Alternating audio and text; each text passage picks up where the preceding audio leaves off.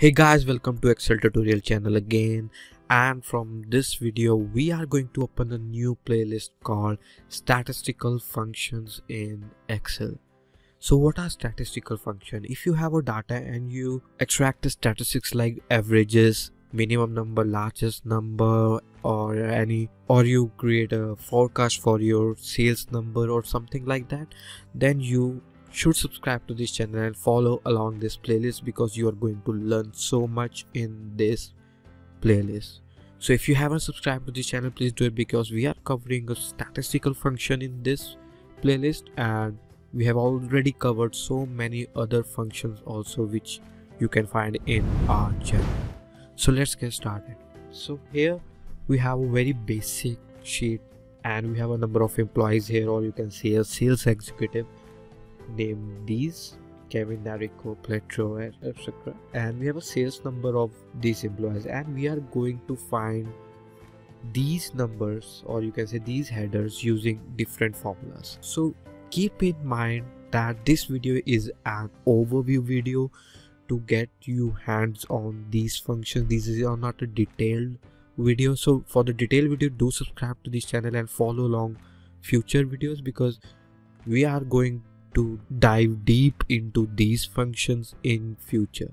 So you should not miss those videos because we will cover each and every function in detail.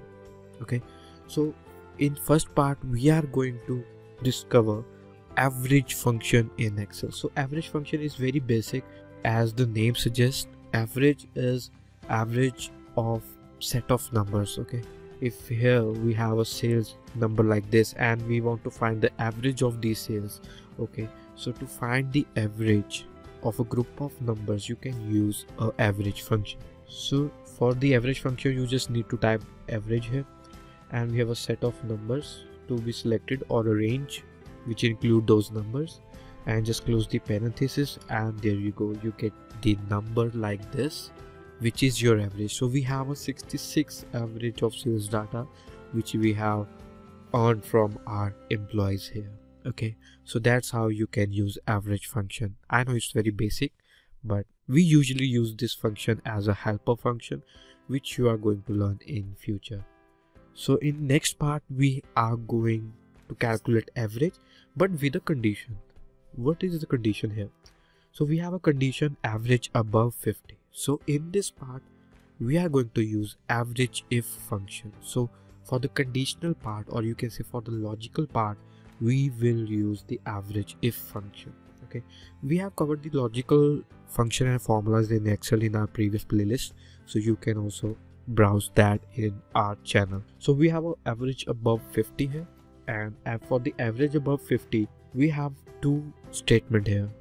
First is average and above 50. Above 50 is a logical operator, so we will just type AverageIf here. So we have only one logical explanation, so we will use if, but if we have one or more logical explanation, then we had to use AverageIfs.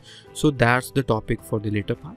So let's just satisfy these arguments. So we have a range and criteria, which is the main argument of this, and average range we don't need that part for now, but we will dive deep into this for the later videos. So let's just select the range here and just comma, and we have a criteria. So what is the criteria? So criteria here is average above 50. So for the above 50 part, we just need to include that expression of greater than 50, right, in quote and unquote operator like this, and just close the parenthesis and click enter. So there we go. So we have an average about 76 sales which are above 50. Okay, so those who are getting above 50 sales, so thumbs up for you. Okay, so now we have moving forward to next function, which is called mode.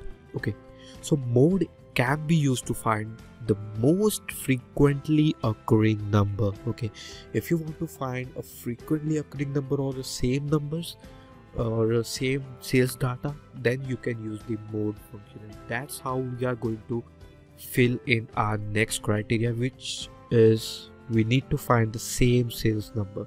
So we have a mode function. Okay, So thanks to Excel, we can just calculate those in few clicks or typing a few words. Okay, so we have a mode function to fulfill that, to find the most occurring number here.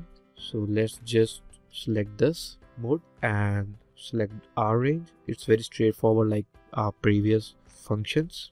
So close the parenthesis. So there you go. So we have a couple of times, or you can say the most occurring number is 56. So let's just find where is the 56. 56 is the first number here, which is by Nariko, and the next set of same number is by Bay, which is 56 also. So that's how you can find the most frequently occurring number in Excel. So now we have a minimum sales guy. Okay, so if you are into sales business, so you must have a guy who is struggling to get sales, right? So that's where this function fills in. So don't fire that guy. So we have a minimum sales number. So to find out, we have a minimum function. So minimum function, as the name suggests, MIN, or it means to find the minimum value in your data. So these also have a very basic and straightforward arguments to select the set of numbers like this and just click enter. So we got the minimum number, which is 21 of Filippo. Okay, so I know you will get there, Filippo, so don't get worried about your job. You're not fired.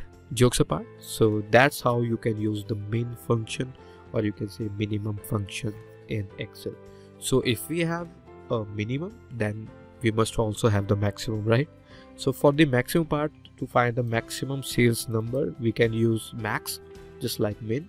So let's see who's our top sales guy here. Any guesses? Okay, so there you go. So we got the 98 number sales guy. So who is it? So let's just find out who he is. I can't pronounce that name, just whoever that is. So that's the maximum sales number, which is 98. You can use that with the help of max function in Excel. So similarly, if you want to find a second largest, okay, I know everyone loves the first guy and don't care about the second, but we do care about the second largest guy, second topper, as you can say. So to find a second position guy, you can use a large function here. Okay, so Excel did take care of those guys who are second, third and fourth. So jokes apart, so we have a second largest number. To find the second largest number, you can use the large function. So in this part, we have a large function here. You can use an array, which is this, and in the next part it's denoted by K, and which number you want, which second or third largest or fourth largest. So you just type that, but we want to find the second. You just need to type the second here or 2 here and close the parenthesis. So second largest guy, or you can say the second largest sales holder, is 95. So 95 is Pietro. So congratulations for coming a second. So that's how you can find the second largest number, and you can also find the third, fourth, fifth as required in your daily work life. Okay, so if we have a second largest, so we must have the second last sales guy, right? So we have a minimum sales guy of 21, and if you want to find the second lowest sales number, then you can also find that with the help of small. Just like large function, we have a small function. So there you go, we have a small function. Just select this. Let's see who is the second last sales holder. So we have a 32 sales number. So if we can see, 32 is Muriel. So that's who got the second last sales number. So these are just a set of different statistical functions which you can use in your daily life, but there are more functions, okay, added to it.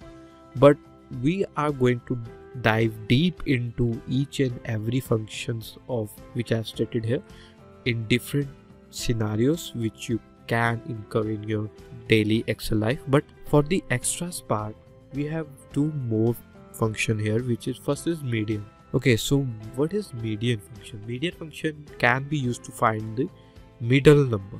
Okay, so if you have a set of number and if you want to find the middle part of those number, then you can use the median function. Okay, And for the median part, we have a set of number ready for us, so like this. So if we find the median number, so we get the 62. Okay, so 62, here is the median number. So I know this particular example doesn't suit the median function, but I'm just trying to give you an overview of those functions which can be used under the statistical scenarios. Okay, and the next function is the standard deviation. Okay, standard deviation is a number that tells you how far numbers are from their mean. Okay, if you are into statistics, so you must have heard about these terminology like standard deviation, median, mode, averages, something like that, right? And the standard deviation, we didn't have a formula for it, but thanks to Excel it does have a formula for now, which is the standard deviation formula, which is STDEV. Okay, and to calculate the standard deviation, you just need to type STDEV and open that function. So you can just select just the way we were doing, just select the set of numbers, so it will tell you how far your number is from the mean. So it gives us this 23.35. So we will dive deep into standard deviation in our upcoming videos, so don't worry about it. So we will cover each and every functions which are used here in detail to satisfy different scenarios you may encounter in your daily Excel life. So if you have found this video useful, then please click the like button, and if you still have a questions in mind regarding the set of functions we have used in this video, then you can just type your questions in the comment box. And if you want to subscribe to this channel, then you have a subscribe button, the red subscribe button. Please do click on that, because it will help us to grow more, and it will help us to, or motivate us to make more videos on certain functionality of Excel. So see you in the next video. Until then, bye bye.